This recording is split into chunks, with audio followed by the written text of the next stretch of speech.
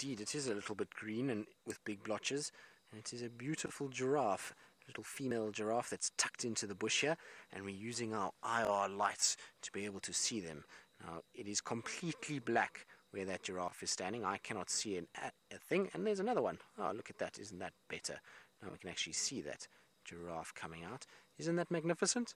So this is what I was talking about earlier, and that we're able to view these animals in complete darkness and not in any way affect them. They can still move around, they can still see, and it really is quite amazing to be able to get a little bit of an insight into what these sort of animals do at night. You know, we know a lot about lion and leopard because we spend a lot of time with them at night, but we don't know a lot about what the elephants get up to and giraffe, and so it's really good to see them. But isn't that incredible how that giraffe just disappears when it ducks down?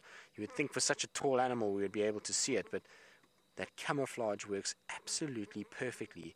When it bends down, that broken pattern just disappears behind those trees. Really is quite something.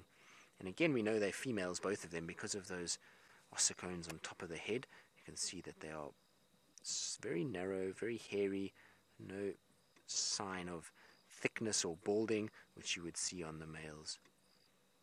And there they go, just disappearing off into the bush like ghosts. Amazing.